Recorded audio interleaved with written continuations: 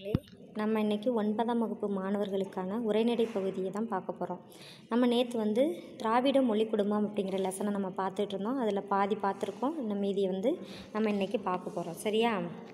இப்போ திராவிட மொழிகள் அப்படின்னு சொல்லிட்டு பார்த்தோம். திராவிட மொழி அப்படின்னா அதில் முதன்மையாக விளங்கக்கூடியது அப்படின்னா தமிழ் மொழி தான். அப்போ திராவிடம்னாலே தமிழ் தான் அப்படி சொல்லிட்டு இதில் சொல்லியிருக்காங்க அப்படின்னு சொல்லிட்டு பார்த்தோம். பல்வேறு அறிஞர்கள் அவங்க சொன்ன, அதாவது மற்ற மொழியோடு ஒப்பிட்டு பார்க்கும்போது நம்ம தமிழ் மொழி தான் சிறந்த மொழி அப்படிங்கிறத ஒவ்வொரு நாட்டிலையும் தமிழ் மொழியோட பெருமையை பரப்பியிருக்காங்க அப்படின்னே சொல்லலாம். முதல்ல மொழியை பயன்படுத்தும் போது எப்படிலாம் அவங்க தன்னோட விருப்பு வெறுப்புகளை பயன்படுத்தினாங்க, சொன்னாங்க அப்படின்னு சொல்லிட்டு பார்த்தோம். சைகை மூலமாக சொன்னாங்க, மெய்ப்பாடுகளோட உணர்த்தினாங்க அப்படின்னு சொல்லிட்டு பார்த்தோம். அதுக்கப்புறம் ஓவியம் மூலமாக தன்னோட சொல்ல வர கருத்துக்களை தெரிவித்தாங்க அப்படின்னு சொல்லிட்டு நம்ம பார்த்தோம். அதுக்கப்புறமா ஒளி வளர்ச்சி, அதாவது ஒளி மூலமாக நம்ம தமிழ் மொழியானது வளர்ச்சி அடைஞ்சு மொழியானது வளர்ந்துச்சு அப்படின்னு சொல்லிட்டு சொல்லியிருக்காங்க. சரியா? அதுக்கப்புறம் இருக்கக்கூடிய இடம் அமைப்பு, இயற்கை அமைப்பை வச்சு அந்த மொழியானது ஒளி சரியா, அதானது அங்கே உள்ள மக்களுக்கு அது புரிஞ்சுக்கிற மாதிரி அவங்க பயன்படுத்தினாங்க. சரியா? அதுக்கடுத்து என்ன சொன்னோம்? மொழி குடும்பங்கள் அப்படின்னு சொல்லிட்டு சொன்னோம். மொழி குடும்பங்கள் என்ன எதை சொல்லலாம் அப்படின்னா இந்தோ ஆசிய மொழி குடும்பங்கள், திராவிட மொழி குடும்பங்கள், ஆஸ்திரோ ஆசிய மொழி குடும்பங்கள், சீன திபேத்திய மொழி குடும்பங்கள் அப்படின்னு சொல்லிட்டு மொழி குடும்பங்களை 4 வகையாக பிரிச்சிருக்காங்க அப்படின்னு சொல்லிட்டு பார்த்தோம். மொத்தம் இந்தியாவில் 1300க்கும் மேற்பட்ட மொழிகள் பேசியிருக்காங்க அப்படின்னு சொல்லியிருக்காங்கன்ட்டு நம்ம பார்த்தோம் நேற்றுக்கு. சரியா? அதுக்கடுத்து இந்த மொழி, அதாவது தமிழ் மொழியை எங்கெங்கெல்லாம் பயன்படுத்தியிருக்கிறாங்க அப்படிங்கிறதுக்கு ஒரு ஆதாரமாக மொஹஞ்சதாரோ ஹரப்பா ஆய்வில் தெரிஞ்சிருக்கு அப்படின்னு சொல்லிட்டு நம்ம பார்த்தோம். அதுக்கடுத்து தமிழ் அப்படிங்கிற மொழி எப்படியெல்லாம் மாறி வந்தது அப்படிங்கிறத நம்ம பார்த்தோம். இப்போ ஹீராஸ் பாதிரியார் அப்படிங்கிறவர் ஒரு விளக்கம் கொடுத்துருக்காரு அப்படின்னு சொல்லிட்டு நம்ம நேற்றுக்கு பார்த்தோம். தமிழ் தமிழா, தமிழா, ட்ரமிழா, ட்ரமிழா, திராவிடா, திராவிடா அப்படின்னு சொல்லிட்டு நம்ம நேற்றுக்கு பார்த்தோம். சரியா? அதுக்கடுத்து ஒவ்வொரு மொழியோடையும் நம்மளோட தமிழ் மொழியை ஒப்பிட்டு பார்த்தாங்க அப்படின்னு சொல்லிட்டு கூட நம்ம அதுக்கு அடுத்து பார்த்தோம். இதை அடுத்து திராவிட மொழி குடும்பம் தென்னிந்திய மொழிகள் அப்படின்னு சொல்லிட்டு சொல்லியிருக்காங்க. அந்த 4 மொழிகளையும் சொல்லியிருக்காங்க. என்ன? தமிழ், தெலுங்கு, மலையாளம், கன்னடம். அதை சரியா? இதுக்கு தென் திராவிட மொழிகள், நடு திராவிட மொழிகள், வட திராவிட மொழிகள் அப்படி சொல்லிட்டு 3 வகையாக பிரிச்சிருக்காங்க அந்த மொழி குடும்பத்தை. சரியா? அது நம்ம நேற்றுக்கு பார்த்தோம். சரியா? தென் திராவிட மொழிகள், நடு திராவிட மொழிகள், வட திராவிட மொழிகள் அப்படின்னு சொல்லிட்டு பிரிச்சிருக்காங்க அப்படின்னு சொல்லிட்டு நம்ம நேற்று பார்த்தோம். 24 மொழிகள் இதில் சொல்லியிருக்காங்க. நம்ம அந்த நடு திராவிடம், தென் திராவிடம், நடு திராவிடம், வட திராவிடத்தில் அதில் ஒரு 4 மொழிகள் சேர்த்து மொத்தம் 28 மொழிகள் திராவிட மொழிகள், மொத்த மொழிகள் அப்படின்னு சொல்லிட்டு இதில் சொல்லியிருக்காங்க. அதுக்கடுத்து திராவிட மொழிகளோட பொது பண்புகள் அப்படின்னு சொல்லிட்டு பார்த்தோம்னா அந்த தென் திராவிட மொழிகள் ஒத்து போணுச்சு அப்படின்னு சொல்லிட்டு பார்த்தோம்ல, அது எதை வச்சு ஒத்து போணுது அப்படின்னு சொல்லிட்டு பார்த்தோம்னா அடிச்சொற்களை வச்சு தான் அது ஒத்து போணுச்சு அப்படின்னு சொல்லிட்டு நம்ம பார்த்தோம். கண், கண்ணு, கண்ணு, கண், கென், கொன் அப்படிங்கிறத வச்சு இதை வச்சு தான் அவங்க அந்த அடிச்சொல்லை வச்சு அது எல்லாமே தென் திராவிட மொழிகள் அப்படிங்கிறத உறுதி செஞ்சாங்க அப்படிங்கிறதுக்கு இது ஒரு சான்று. சரியா? அதுக்கடுத்து குறில், நெடில் அப்படிங்கிற வேறுபாடு இதில் சான்று நம்ம நேற்றுக்கு பார்த்தோம். குறிலை எப்படி பயன்படுத்தியிருக்காங்க, நெடிலை எப்படி பயன்படுத்தியிருக்காங்க, அடி, ஆடி அப்படின்னு சொல்லிட்டு பார்த்தோம். வலி, வாலி அப்படி சொல்லிட்டு நம்ம நேற்றுக்கு பார்த்தோம். அதுக்கடுத்து பால் பாகுபாடு நம்ம பார்த்தோம். இப்போ ஒரு ஆண் பால், பெண் பால் எப்படி பருப்பொருளுக்கு கண்டுபிடிச்சாங்க, நுண்பொருளுக்கு கண்டுபிடிச்சாங்க அப்படிங்கிறது நம்ம திராவிட மொழியில் தெளிவாக தமிழ் மொழியில் கொடுத்துருக்காங்க அப்படின்னு சொல்லிட்டு நம்ம பார்த்தோம். அது மாதிரி வினைச்சொற்கள் மற்ற மொழியில் எப்படி பயன்படுத்தியிருக்காங்க, நம்ம தமிழ் மொழியில் வினையை எப்படி ஆண்பால் பெண்பால் மட்டும் இல்லாமல் திணை, பால், இடம், எண் அப்படிங்கிற இடத்த வச்சு நம்ம எந்த அளவுக்கு நுணுக்கமாக சொல்லியிருக்காங்க அப்படிங்கிறத இதன் மூலமாக நம்ம தெரிஞ்சுக்கலாம். சரியா? அதுக்கடுத்து காலந்தோறும் தமிழோட வரி வடிவ வளர்ச்சி. இப்போ ஒவ்வொரு நூற்றாண்டுலேயும் இதை பாருங்கள், ஒவ்வொரு நூற்றாண்டுலேயும் 3ஆம் நூற்றாண்டு, 4ஆம் நூற்றாண்டு, 5ஆம் நூற்றாண்டு, இந்த நூற்றாண்டில் எழுத்துக்கள் இப்படி தான் பயன்படுத்தியிருக்காங்க அப்படிங்கிறத இந்த படம் விளக்கியிருக்கு பாருங்கள். இது வந்து இப்போ உள்ளது சரியா. ஆனால் கீழே கொடுத்துருக்காங்க பாருங்கள் காஞாச்சா, இது வந்து 19ஆம் நூற்றாண்டில் உள்ளது. அப்போ அதுக்கு முன்னாடி உள்ள நூற்றாண்டுகள் எல்லாம் இப்படி தான் நமக்கு வந்து நம்ம தமிழர்கள் வந்து பயன்படுத்தியிருக்காங்க அப்படிங்கிறதுக்கு இது ஒரு சான்று. தமிழர்கள் மட்டும் இல்லாமல் மற்ற தெலுங்கு மலையாளம் அதுலேயுமே வந்து இப்படி தான் பயன்படுத்தியிருக்கிறாங்க சரியா. அதுக்கு ஒரு சான்று அதான் இது. அதுக்கடுத்து பாருங்கள், நம்ம பார்க்க போகிறது இன்றைக்கி என்னென்னா சில திராவிட மொழிகளின் பழமையான இலக்கிய இலக்கணங்கள். அதாவது திராவிட மொழிகளில் பயன்படுத்தின பழமையான இலக்கிய இலக்கணங்கள், அந்த நூல்கள் என்ன, அதுக்கடுத்து அது எந்த நூற்றாண்டில் வந்து அது வந்து கண்டெடுக்கப்பட்டது, எந்த நூற்றாண்டில் இயற்றப்பட்டது அப்படிங்கிறதையும் சொல்லியிருக்காங்க. அதை போய் அதுதான் இந்த அட்டவணையில் சொல்லியிருக்காங்க. பார்ப்போம். ஃபஸ்ட்டு வந்து மொழியை பார்த்துட்டு அதுக்கப்புறம் பார்ப்போம். மொழி அப்படின்னு சொல்லிட்டு பார்த்தோம்னா தமிழ் மொழி தான் ஃபஸ்ட்டு இங்கேயும் கொடுத்துருக்காங்க பாருங்கள். அப்போ இதுதான் மூல மொழி அப்படின்னு கூட சொல்லலாம் சரியா. தமிழ் அது வந்து இலக்கியம் அப்படின்னு பார்த்தோம்னா சங்க இலக்கியம் தான். அதுக்கடுத்து காலம், சங்க இலக்கியத்தோட காலம் வந்து 2ஆம் நூற்றாண்டு. இப்போ இலக்கியம் பார்த்துட்டோம். அதுக்கடுத்து இலக்கணம் வந்து மிக பழமையான நூல், இலக்கண நூல் அப்படின்னு சொல்லிட்டு பார்த்தோம்னா தொல்காப்பியம் தான். அதோட ஆசிரியர் தொல்காப்பியர்னு கூட நம்ம பார்த்துருக்கோம். காலம் வந்து 3ஆம் நூற்றாண்டு. இதுக்கான ஆதாரம் இது வந்து சங்க இலக்கியம், இலக்கணம், தொல்காப்பியத்தோட இந்த நூல்கள் வந்து எந்த நூலில் சொல்லியிருக்காங்க, இதுக்கு என்ன ஆதாரம் அப்படின்னு சொல்லிட்டு பார்த்தோம்னா தமிழ் இலக்கிய வரலாறில் சொல்லியிருக்காங்க. வரதராசன் அப்படிங்கிறவர் சொல்லியிருக்காரு. இதுதான் இதுக்கான ஆதாரம் அப்படின்னு சொல்லிட்டு சொல்லியிருக்காங்க. அதுக்கடுத்து கன்னடம், தமிழுக்கு அடுத்து என்ன சொல்லியிருக்காங்க, கன்னடம், கவிராஜ மார்க்கம். அது இந்த நூல் வந்து எந்த நூற்றாண்டில் உள்ளதுன்னா 9ஆம் நூற்றாண்டு. இலக்கண நூல் அப்படின்னு சொல்லிட்டு பார்த்தோம்னா கவிராஜ மார்க்கம் தான். இதுவும் 9ஆம் நூற்றாண்டு. இதுக்கான ஆதார நூல் வந்து என்ன அப்படின்னா இந்திய இலக்கண கொள்கையின் பின்னணியில் தமிழ் இலக்கணம் அப்படின்னு சொல்லிட்டு சேவை சண்முகத்தோட நூல் தான் இது. இதோட ஆதாரங்கள் தான் இந்த நூல்கள். அதுக்கடுத்து தெலுங்குக்கு வந்து இலக்கியம் வந்து அதாவது பாரதம். அது எந்த நூற்றாண்டு அப்படின்னா 11ஆம் நூற்றாண்டு. இலக்கண நூல் அப்படின்னு பார்த்தா ஆந்திர பாஷா பூஷன் சரியா. அதுக்கடுத்து இது வந்து 12ஆம் நூற்றாண்டு.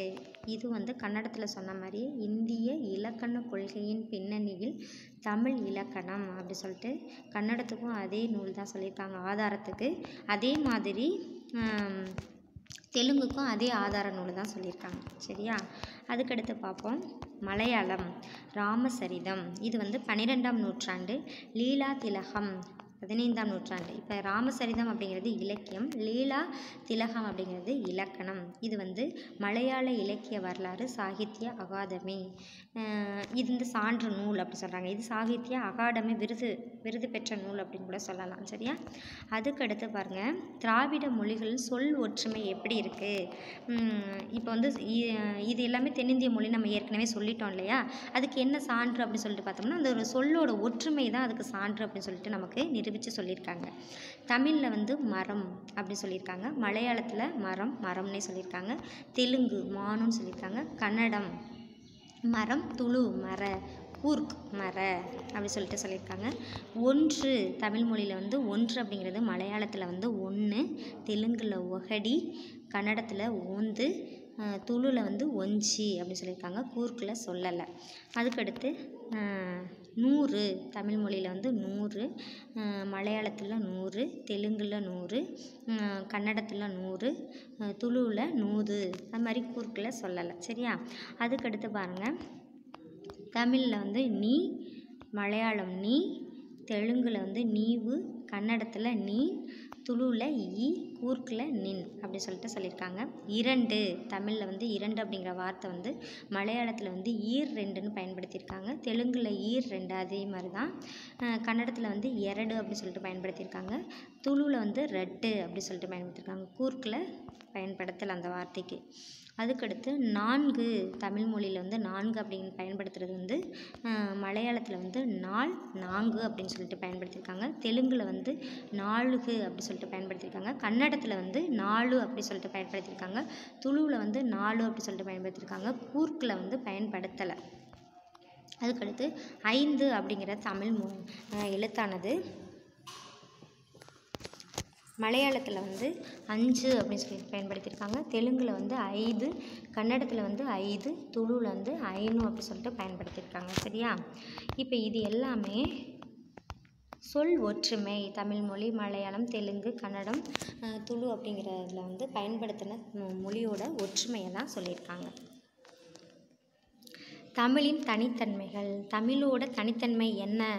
தனித்து இயங்கக்கூடிய திறமை அதுக்கு இருக்குங்கிறதுக்கு இதை தான் சொல்லியிருக்காங்க. தமிழோட தனித்தன்மையை. தொன்மையும் இலக்கண இலக்கிய வளமும் உடையது தமிழ்மொழி. தமிழ்மொழியானது தொன்மையான பழமையான நூல்னு சொல்லியிருக்கோமா, அது இலக்கிய இலக்கண வளமுடைய நூல் அப்படி சொல்லிட்டு இதை சொல்லலாம் அப்படி சொல்கிறாங்க. இந்த நூல் வந்து அதாவது இந்த தமிழ் மொழியானது எந்தெந்த நாட்டிலலாம் வந்து பயன்படுத்தப்பட்டிருக்கு அப்படிங்கிறதும் அது பெருமை வாய்ந்த நூல் அப்படிங்கிறதையும் சொல்லியிருக்காங்க. இலங்கையில், மலேசியா, சிங்கப்பூர், இந்தோனேசியா, பிஜித்தீவு ஆகிய நாடுகள்லேயும் அது மட்டும் இல்லாமல் தென்னாப்பிரிக்கா, Mauritius, England, Guyana, Madagascar, Trinidad, Australia, Canada போன்ற நாடுகள்லையும் இந்த தமிழ் மொழியானது பேசப்படுது. இந்த பாருங்கள், தமிழ் மொழியானது இத்தனை நாட்டுகளில் பயன்படுத்தப்படுறதுனால இது ரொம்ப பெருமை வாய்ந்த மொழி அப்படின்னு சொல்லிட்டு தமிழ் மொழியை சொல்லலாம். ஏனைய திராவிட மொழிகளை விடவும் தமிழ் மொழி தனக்கென தனித்த இலக்கண வளத்தை பெற்று தனித்து இயங்கும் மொழியாகும். தனக்கென இலக்கண வளத்தை, அதாவது எல்லா மொழியுமே வந்து தனித்து இயங்காது, சரியா? மற்ற மொழிகளோட துணை கொண்டு தான் இயங்கும். ஆனால் நம்ம தமிழ் மொழி மட்டும்தான் மற்ற மொழிகளோட துணை இல்லாமல் தனித்து இயங்கக்கூடிய தனித்துவம் வாய்ந்தது அப்படின்னு சொல்லிட்டு பார்த்தோம்னா அது தமிழ் மொழி தான். அதுக்கடுத்து திராவிட மொழிகளில் பிற மொழி தாக்கம் மிக குறைந்ததாக காணப்படும். திராவிட மொழிகள்னாலே அது மற்ற மொழியோட தாக்கம் இல்லாமல் தனித்து இயங்கக்கூடிய மொழி அப்படி சொல்லிட்டு இதை சொல்லலாம். தமிழ் மொழி வந்து திராவிட மொழிகளில் சிலவற்றின் தாய்மொழியாக கருதப்படுகிறது. நம்ம தமிழ் மொழி வந்து என்ன, நமக்கு தாய்மொழி அப்படி தானே?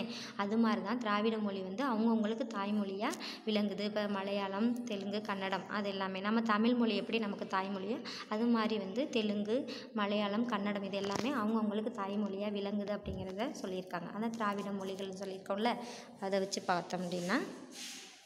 அதுக்கடுத்து ஒரே பொருளை குறிக்க பல சொற்கள் அமைந்த சொல்வளமும் சொல்லாட்சியும் நிரம்ப பெற்ற மொழி தமிழே ஆகும். சொல்வளம், சொல்லாட்சி, இதை பாருங்களேன். சொல்வளம் நம்ம தேவநேய பாவனர் ஒரு நூலில் வந்து சொல்லியிருப்பார். ஒரு உரைநடை நூலில் ஒரு சொல்லுக்கு, அதாவது ஒரு தாவரத்தை எடுத்துக்கிட்டோம் அப்படின்னா அதில் அடியிலேருந்து நுனி வரைக்கும் ஒவ்வொரு பகுதிக்கு வந்து ஒவ்வொரு பேர் வச்சு சொல்லியிருப்பார். அந்தளவுக்கு சொல்வளம் நிறைந்தது அப்படின்னா நம்ம தமிழ் மொழி தான் அப்படின்னு சொல்லிட்டு சொல்கிறாங்க. சொல்லாட்சி மொழி அப்படின்னு கூட இந்த தமிழ் மொழியை சொல்லலாம். இந்தியாவின் தொன்மையான கல்வெட்டுகளில் பெரும்பாலானவை தமிழிலேயே அமைந்துள்ளது. ஆமாம், அது உண்மைதான், சரியா? எங்கே பாருங்களேன், அந்த காலத்தில் பழமை காலத்துலேருந்தே சரி தன்னோட மொழியை வந்து வெளிப்படுத்தியிருக்காங்க கல்வெட்டு மூலமாக. அதை தான் சொல்கிறாங்க. அப்போ பழமையான இலக்கியங்கள்லேயே தமிழ் மொழியானது இருந்திருக்கு அப்படிங்கிறது இந்த கல்வெட்டு சான்று அப்படின்னு சொல்லிட்டு சொல்கிறாங்க. தமிழின் பல அடி சொற்களின் ஒலி எண்கள் ஒலி இடம்பெயர்தல் என்ற விதிப்படி பிற திராவிட மொழிகளின் வடிவம் மாறியிருக்கின்றன. இப்போ ஒலி எண்கள் அடிப்படையில் வந்து ஒலிபெயர்தல் வந்து மாறி இருக்கலாம், சரியா? அதை தான் சொல்கிறாங்க. சுட்டு பெயர்களும் மூவிட பெயர்களும் பெரும்பாலும் குறிப்பிடத்தக்க மாற்றங்களை பெற்றிருக்கின்றன. சுட்டு பெயர்னா அங்கே, இங்கே, ஆ, இ, உ அதுதான் சுட்டு எழுத்துக்கள். அது மாதிரி சுட்டு பெயர்கள் அப்படின்னு சொல்லிட்டு சொல்கிறாங்க. மூவிட பெயர்கள் தன்மை, முன்னிலை, படர்க்கை தான் மூவிட பெயர்கள். இது குறிப்பிடத்தக்க மாற்றங்களை பெற்றிருக்கின்றன அப்படின்னு சொல்லிட்டு சொல்லியிருக்காங்க. திராவிட மொழி குடும்பத்தின் தொன்மையான மூத்த மொழியாக திகழ்கின்றது தமிழ். ஆமாம், மூத்த மொழின்னு சொல்லிட்டோம். அதான் ஃபஸ்ட்டு இருக்குல்ல, முதல் மொழி அப்படின்னு சொல்லிட்டு சொல்கிறோம். அப்போ இதை வச்சு தான் வந்து மற்ற மொழிகளையே, தமிழ் மொழியை வச்சு தான் மற்ற மொழியை வந்து மொழிபெயர்ப்பு செய்கிறாங்க அப்படின்னு கூட இதை சொல்லலாம். ஆய்வுக்கு கூட நம்ம தமிழ் மொழியை தான் எடுத்துக்கிறாங்க அப்படின்னு இதில் சொல்லியிருக்காங்க. தமிழ்மொழி மூல திராவிட மொழியின் பண்புகள் பலவற்றையும் பேணி பாதுகாத்து வருகின்றன. மூல திராவிட மொழிகள்னால் இப்போ வந்து தமிழ் மொழி தான் முதல் மொழின்னு சொல்லிட்டோமா, இதன் மூலமாக தான் மற்ற மொழிகளோட கருத்துக்களை வந்து பாதுகாத்து வைக்கிறோம் ஒரு பெட்டகம் அப்படின்னு கூட சொல்லலாம். அத்துடன் தனித்தன்மை மாறுபடாமல் காலந்தோறும் தன்மை புதுப்பித்து கொள்ளும் பண்பு கொண்டதாக தமிழ்மொழி விளங்கி வருகிறது. இதோடு இல்லாமல் இது வந்து காலத்துக்கு ஏற்ற மாதிரி தன்னை புதுமைப்படுத்தி கொள்ளக்கூடிய திறமை யார்கிட்ட இருக்குன்னா அந்த தமிழ் மொழிகிட்ட இருக்குது அப்படி சொல்லிட்டு சொல்லியிருக்காங்க. இதோட இந்த லெசன் முடிஞ்சிச்சு மாணவர்களே. அதுக்கடுத்து பாருங்கள், இதை நம்ம பார்க்கல. மொரிசியஸ், இலங்கை உள்ளிட்ட நாடுகளில் வந்து பணத்தாள்களில் வந்து தமிழ் மொழியானது பயன்படுத்தப்பட்டிருக்கு அப்படிங்கிறத இதில் சொல்லியிருக்காங்க. இதில் பாருங்கள் கொடுத்துருக்காங்க, மொரிசியஸில் கொடுத்துருக்காங்க பாருங்கள், 10 ரூபாய் அதுக்கடுத்து பாருங்கள் இலங்கை மத்திய வங்கி, அதில் வந்து தமிழ் மொழியில் எழுதியிருக்காங்க, கீழே 10 ரூபாய்ன்னு எழுதியிருக்காங்க. அப்போ இது வந்து நம்ம தமிழ் மொழி தான் எல்லா நாடுகள்லையுமே பரவி இருக்குது அப்படிங்கிறதுக்கு இது ஒரு சான்றாகும். இந்த லெசனை நீங்கள் படிச்சுக்கோங்க மாணவர்களே. நீங்கள் வந்து எனக்கு ஹோம்ஒர்க்காக என்ன செய்யணும்னா, இந்த அட்டவணைகளில் உள்ளது எல்லாத்தையுமே எனக்கு மனப்பாடமாக வாட்ஸ்அப் மூலமாக அனுப்பிடணும் மாணவர்களே. நன்றி.